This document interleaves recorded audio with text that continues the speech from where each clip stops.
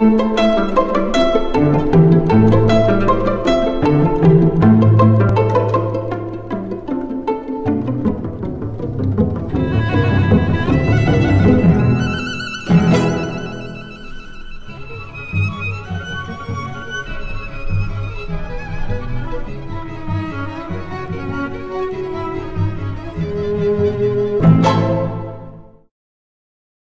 guys, this is Kevin Grace reporting to you from Hollywood, California at Hollywood Forever Cemetery.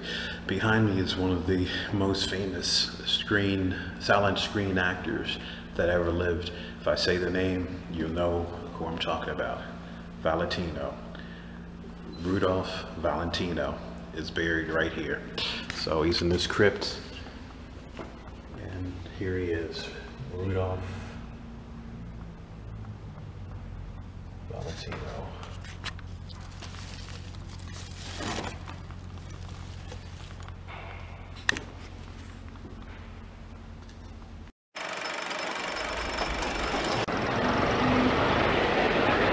Valentino lay in state at Campbell's funeral parlor. A great many of them really had a lot of feeling and affection for Valentino. So it was a crowd filled with emotion and with hysterical emotion that you weren't at all sure what they might do. 7 days later, the funeral. Ben Lyon took charge. I received word one day at the Ambassador Hotel in New York from the florist in the lobby that they had a phone order from Miss Pola Negri to place a blanket of white roses across the top of the casket 6 feet before, and in the center in 1 foot letters in red roses, P-O-L-A, Pola. Well, let's make it look like an opening night for her, a premiere or something. I said, under no circumstances will those flowers be placed on that casket. And they weren't, and of course she was furious and put up a terrific fight, and I said, they're not going on. And the whole thing turned out to be, if you remember, that she fainted and fell down and had to be carried. It was a premiere for Pola Negri. Among the pallbearers were Adolf Zukor, Marcus Lowe, Rex Ingram, Douglas Fairbanks, and Joseph Schenck. Natasha Rambova did not appear.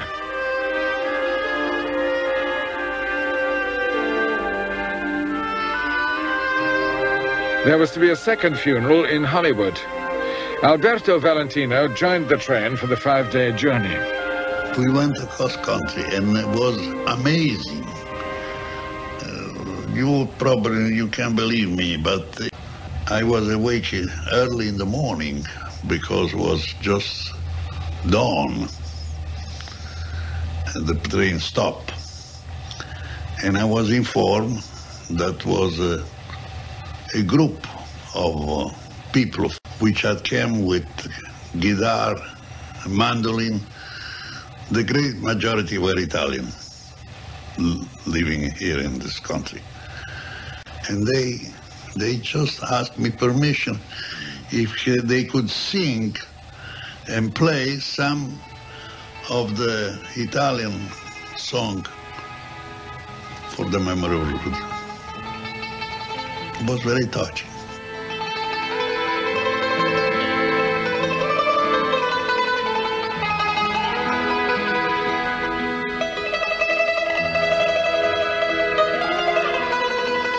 It was the biggest funeral Hollywood had ever seen. At the Church of the Good Shepherd in Beverly Hills, stars paid their last respects.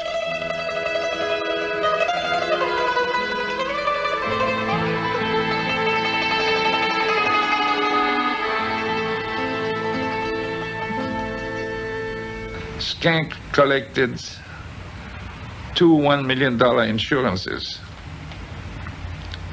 on his life. They didn't even buy him a grave. He's resting in a box that belonged to June Mattis. See, she had free, whatever they call those drawers where they put them in the wall, for herself, for her mother, and she had bought one for her husband at the time, Balboni. And so when Rudy died, says, if you have no grave for Rudy, you can use the spot of Balboni's, and he's still there.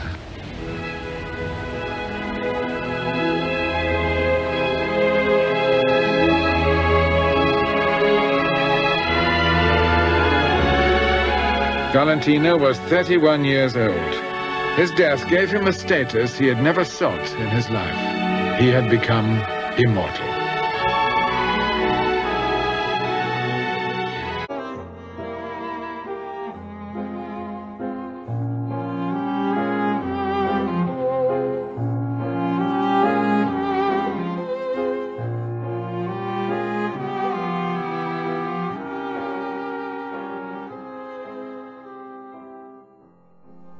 Ponder, if you will, the embodiment of the perfect screen lover.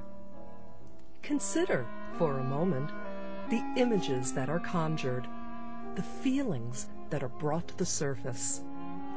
Think about the notion of the definitive Latin lover. Now, think about Rudolph Valentino. He has been gone for 75 years. Yet, his impact, his importance, and his legacy are as strong and vibrant as in his day. We remember him not only for his great contributions to film, but for the joy, the rapture, the beauty of the man, and we will forever.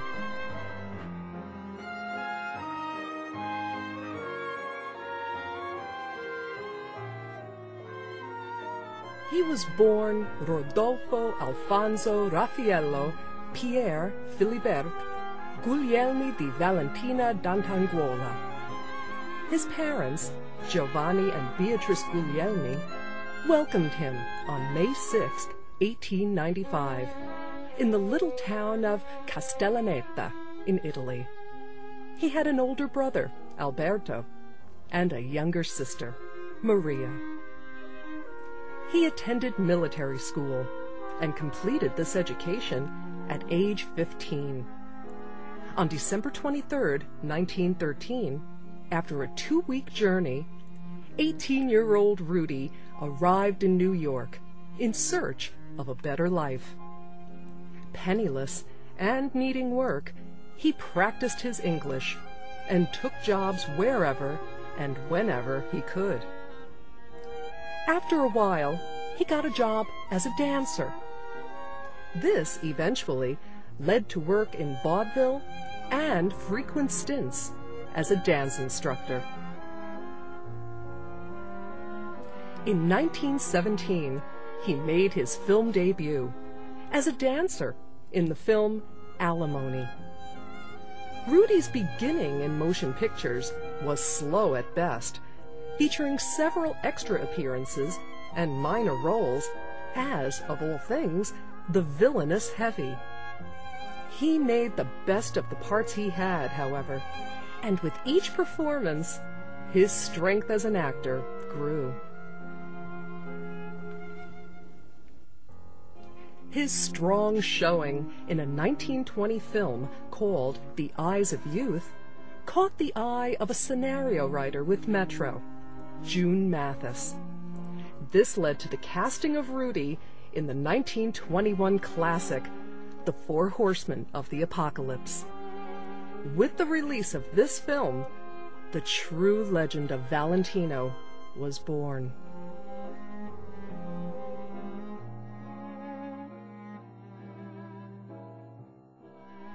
The films that followed his initial brush with fame solidified the superstardom that carried him through the rest of his life. Romance, intensity, passion. The images of the career of Rudolph Valentino conjure our deepest emotions and move us still.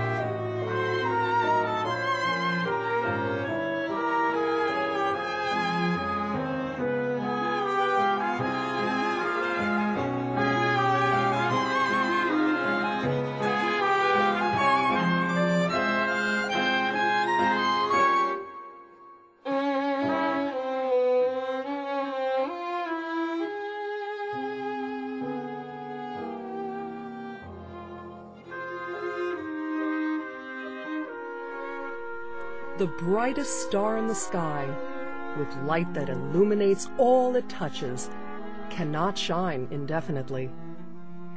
At the tender age of 31, Rudolph Valentino passed from this life at 10 minutes past noon on August 23, 1926, after ulcer surgery caused an infection, resulting in fatal endocarditis and septicemia. Tributes poured in from around the globe. Funeral services were held on both coasts, and great homage was paid, not only to the career that had so tragically been cut short, but to the man whose very being meant so much to so many.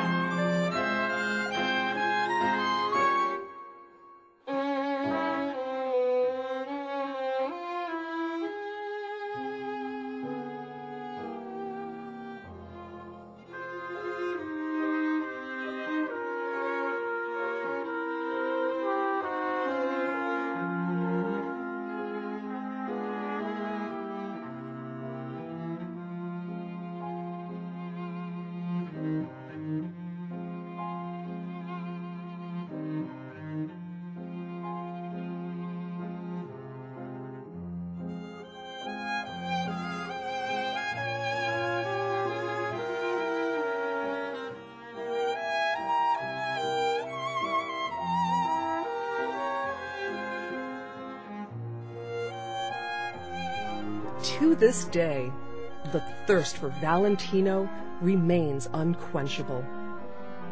The definition of Latin lover is embodied in Valentino. The youthful vigor of his images and the promise of what might have been solidify his legacy and secure his rightful place in history. He will always remain young. He will never grow old. And as long as there are friends who can dream, lovers who can love, and romantics who can long for an ideal, there will be Rudolph Valentino forever.